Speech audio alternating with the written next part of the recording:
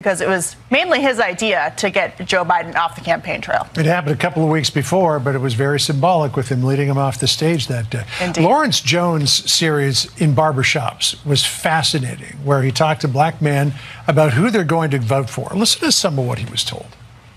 At the end of the day, I'm Trump because my eyes open. I can see that he was doing a lot better than what we're going through right now. She has not proven to me yet that she can uphold this country. Most of us, I believe, we voted Democrat because that's what we was brought up to do. You know, you go to the poll, they say vote Democrat, vote Democrat. But I don't really see no change.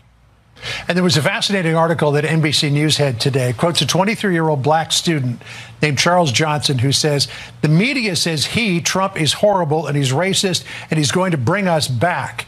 But he's only gaining support with black voters. He's only gaining support with black men. So Obama can play the scold all he wants. Right.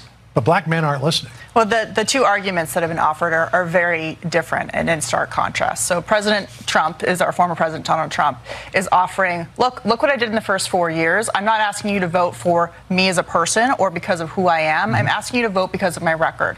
If Kamala Harris and Barack Obama making the argument that these people in the barbershop, this demographic, should be voting for them based on potentially race and the fact that Democrats deserve their vote. And Kamala Harris has not offered any specific details. She's tried to make this broad argument about wanting to implement an opportunity economy. But when you talk to people who own barbershops, people who work there, they're business people. And the Kamala Harris campaign has, again, tried to make this pitch over and over again that the risk on her, without the record, the economic record, is worth voting against Donald Trump, whereas Trump has made the argument to compare the last 4 years under Biden-Harris to his 4 years in the White House. You made the point a moment ago that Trump said this a couple of months ago. Even if you don't like me, go ahead and vote for me, which is reflected in this new ad from the Republican Jewish Coalition. Watch this here.